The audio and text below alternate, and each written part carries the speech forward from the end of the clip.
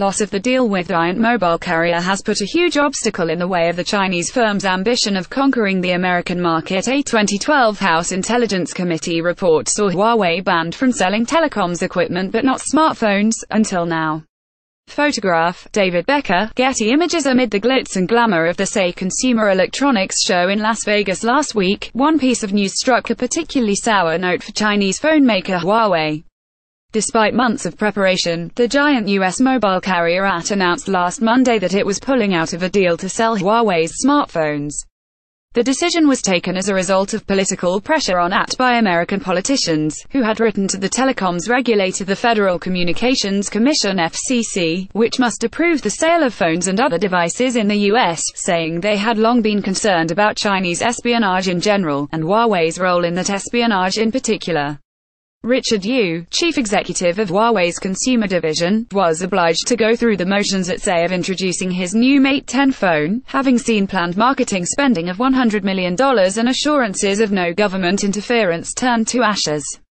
For Huawei, it is a wearily familiar story.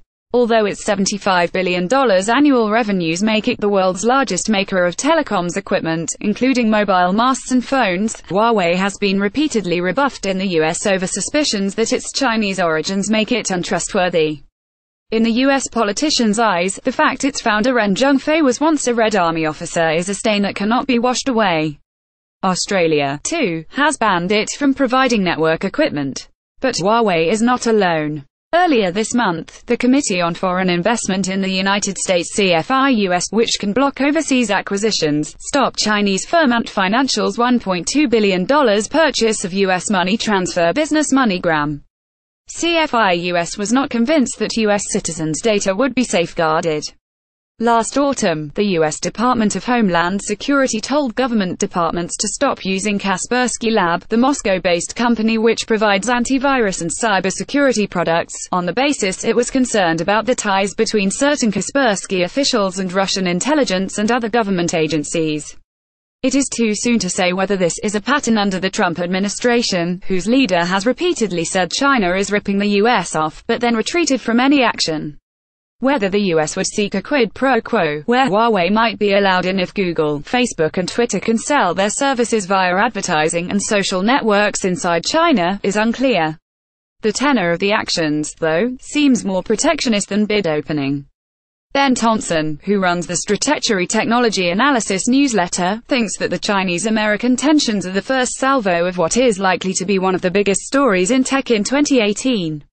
Last week's rejection by AT&T really matters to Huawei, because it could drastically curtail its future. It is already banned from selling its telecoms equipment in the U.S. following a 2012 report from the U.S. House Intelligence Committee (HIC), and had multiple takeovers blocked. But it had hoped to make up some ground in smartphones, which the 2012 report did not block. Though it is the world's third biggest smartphone maker and the biggest in China, the world's biggest market, growth there has slumped with saturation. Everyone who wants one has one. But the US, the world's second biggest market, was effectively untapped, selling through AT&T, the carrier that originally offered the iPhone in 2007, could have kick-started a new era and fulfilled Huawei's ambitions to overtake both Apple and Samsung. Instead, it reaffirmed that the old rules remain in place. Non-carrier sales in the US are less than 10% of the overall 170 meters a year total, which is part of the reason why Apple and Samsung have 70% of the market. They are sold by all the carriers. The frustration for Huawei may be amplified by the success it has had in the UK. When British officials expressed concern about Huawei providing network equipment for BT, on the basis that it might contain backdoors that would allow China to carry out remote spying, or even shut systems down, in November 2010 the company set up an office called the Cell with oversight from GCHQ where devices and software code could be examined in minute detail for any flaws. So far, that has solved concerns.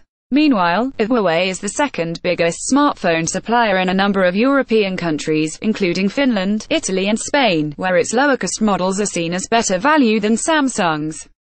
The company is not giving up, though.